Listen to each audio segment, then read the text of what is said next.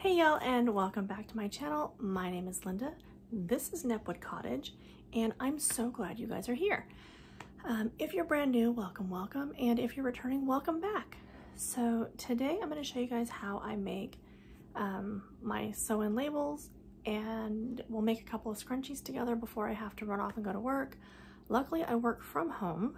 I do work kind of a call center job. It isn't kind of a call center job. It is a call center job, but I can do it from home, which is really nice. Every so often on Route 99, the hallway route, there is butt-to-butt traffic. The individuals I share the hallway with sometimes stop for no reason, they don't signal, and they merge. So every once in a while, it's a little bit tricky to get down the hallway because when mom has to go to work, everybody feels like they need to go with me. So to that end, we are going to make, like I said, a couple of scrunchies. I'm going to show you how I make my sew-in labels. This is just how I do it. If someone else has a different way, that's fantastic. I know I've seen a few different tutorials on YouTube. This just works for me for right now until I get to a position where the sales are just rolling in and I can order labels. But for right now, this works just fine. It's all about branding and getting our name out there anyway. So that's just kind of how I do it. So without further ado, let's jump on in.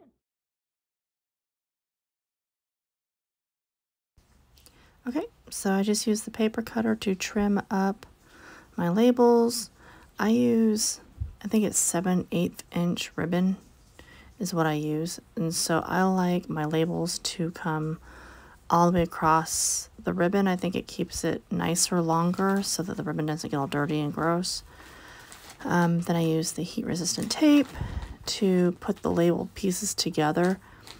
If I'd done a better job of lining these up, I wouldn't need to cut and paste them like this, but I didn't do a great job of lining it up, so there you go. So when I go to put it onto the ribbon, sometimes it's a little bit tricky because ribbon is thin, and of course you can just lay this on an ironing board, and just iron straight across, and it's probably easier. But this actually, what you're seeing here is what I normally do when I'm working my day job between phone calls. I will actually do this process, and you'd be amazed at how many labels you can attach to a piece of ribbon in an 8-hour shift. It's amazing, and it goes by really quickly. But that's what I use the flat iron for, is because it's handheld, it's convenient, and it works to transfer everything onto that ribbon. And then of course, you know, you peel the ribbon off, or the backing off, and there you have it. And it looks really nice, I think. If I have any pieces where I've kind of gotten a little crazy and it wasn't lined up super well, I just trim that off with a scissor, and you'll see that here in just a second. But yeah, I just kind of go through and then I trim them to the size that I need. And see there, just trim off that little bit of extra.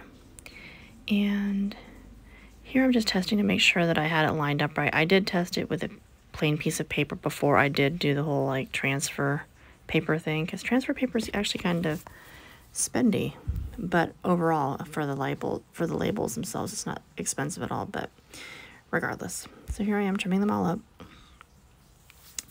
and I'll go through like an entire roll of ribbon just making labels. So once those are made, I'm going to get my sewing machine set up so that I can start sewing a scrunchie with you guys.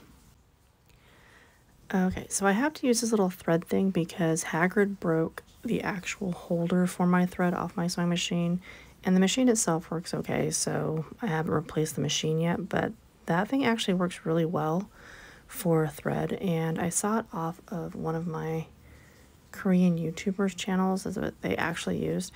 You can use it with like the cone thread, which I have some of those, or just regular spools. It's not bad. And it comes in pretty handy, and it meant that I didn't actually have to go get a new sewing machine when I really couldn't afford a new sewing machine. Because here in our shop, we are all about the budget. Making things on the cheap, because unless you want to have really high ridiculous prices, which means that you literally cannot compete with, you know, the stuff coming out of other countries. But I like to keep my costs down anyway, just because that's how I naturally am. I'm naturally a pretty thrifty person. I get every scrap of fabric used up, and I try not to waste. So here I'm just sewing the end. I know a lot of people put their tags in the end. I don't care for it there, I guess. So anyway, I just complete my stitch, and let's see. I didn't bother like letting you guys watch me make a whole bunch of these. We're just gonna do one together because I have to, you know, I mean, once you've seen one scrunchie made, do you really need 8,000 of them in the same video? But that's what I do. So I put the seam edges together because it makes sure that my scrunchie is straight. I was trying to do it the other way for some reason, and I found that every once in a while my scrunchies weren't lining up like they should, which was like super annoying. So I do it this way now, and it works much better. And then I'm going to take my tag, and I just kind of, I slide it in, make sure it's lined up, and boom, that's it. And then I just keep on going. Let's see, I'm trying to give you guys a better angle. Please excuse the dog beds in the back. They like to lay on blankets, and they make nests out of them. And I think if they could figure out some way to make tents in my living room, they'd do that too. But anyway, they're playing with their blankets and each other. So anyhow, so I just keep on going, just sewing the side here. And this is the burrito method. I find it's a lot easier just because I just do. I find it to be a lot easier than making the tube and turning. It does take a little bit longer. I like the finished product just as well as anything else, but it means I don't have to sew it and then flip it and then bring it back to sew it again. This, I just sew it once, and normally what I do is I'll sew up a bunch of these little things, and I'll flip them all right side out, stuff them with elastic, and then I'll sew up the little seam spot, and I get it done pretty quickly. And of course, you know, doing it with the camera and everything else. I don't know why. It's like when people watch me when I type, I go from being able to type really fast to being able to like not knowing how to type at all. It's really kind of a weird thing. So that's pretty much it. I'm gonna backstitch that, and that's that. Okay, so once I have it sewn up, then where's the line down? I just clip off my extra strings if I need to, and then I just flip them right side out. Just gonna reach in, feel around. There it is. And honestly, once I get the little tag pulled through, it's actually, for whatever reason, it's a little bit easier to flip it out. I don't know why. It just seems to be easier. And it could just be all in my head, I have no idea. But anyway, I do the, I think they call it the burrito technique.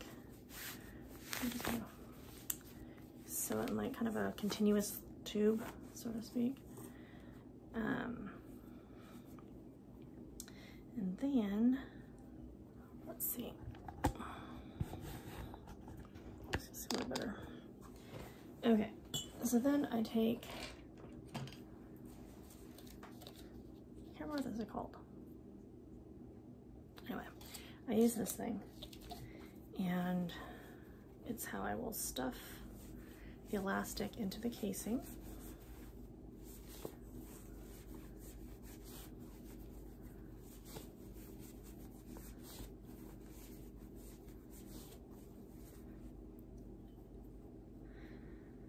And then once I get to the end,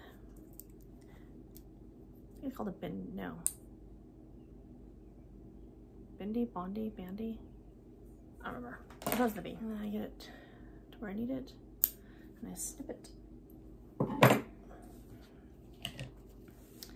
And then because this is just the thin elastic, I just do a surgeon's knot, unlike a granny's knot, because a surgeon's knot won't come undone, which is why surgeons use them. And then I will just quickly stitch across here. Usually what I do also is I will put a pin through where I need to sew, and I'll actually set up several scrunchies in that way. And then there you have it. A scrunchie with a tag. And, you know, ideally I'd be able to order like, you know, tags and that sort of thing. And at some point I probably will. But for now, it works and they look nice. I mean, I don't think they look bad. It has the washing instructions on the other side. You know, hand wash only, no bleach, and just lay flat to dry. This pattern is so cute. It's so cottagecore-y. I love that. But anyway, so that's our video for today. I hope you guys enjoyed the video. Thank you guys so much for being here. As always, like, comment, subscribe. If you are enjoying this kind of content, let me know. If there's anything else you'd like to see that I'm doing as I'm working on this new business venture. Well, new-ish. Because it's new because I'm going on Shopify. It's ish because I have had businesses before, but I've never done anything like this with Shopify and having my own actual website. So that's really exciting. So yeah, so let me know. And if you guys make any scrunchies or you'd like to make scrunchies, let me know. You know, do you do the burrito method or do you do like the tube and then like reverse it kind of a thing? But yeah, that's pretty much it. So until next time, thank you guys so much for being here, and I hope you guys have an amazing day, and I will see you guys soon. Bye.